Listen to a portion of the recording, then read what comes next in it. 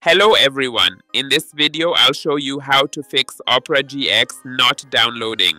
If OperaGX is stuck on the download screen and won't install, here's how to fix it. Instead of clicking the default download button, scroll down the page and select Download the offline installer. Look for the offline package available in both 64-bit and 32-bit versions. To check which version your system needs, open the control panel, search for System, and check your system type. Once you know the correct version, download the corresponding installer. After the download is complete, open the file and click Options if you'd like to adjust installation preferences, then select Install. Because this is an offline installer, you don't need an internet connection for it to work, making it a reliable fix if the online installer fails. That's it. OperaGX should now install successfully. Don't forget to like this video, subscribe to our channel, and share it with friends for more useful mobile, and that's it.